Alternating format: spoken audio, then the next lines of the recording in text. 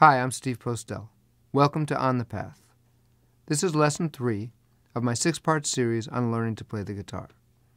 Hopefully you've already gotten through Lessons 1 and 2. We're going to kick it up a notch in Lesson 3. We're going to learn some more intricate strumming patterns, which make playing songs more musical and interesting. We're going to learn the dreaded bar chords, full bar chords. We learned some partial bar chords before. And as a bonus, to have some fun, we're even going to learn how to do some simple soloing over some changes for one of our songs.